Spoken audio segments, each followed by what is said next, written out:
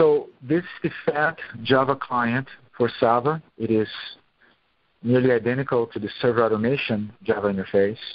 And though it looks the same, platform support under SAVA is limited.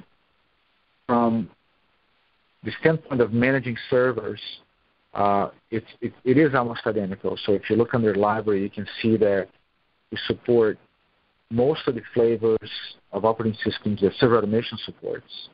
The difference really primarily comes when you're trying to provision operating systems, where SAVA only supports Windows, RHEL, Red Hat Linux, and SUSE. None of these SunOS, HP UX, CentOS, none of those are supported. But otherwise, it works the same way. It imports the same patches for Windows or for RHEL. You can see I've already imported a few patches for Windows. It can be set up the same way for user IDs and access to specific folders or customers or data centers.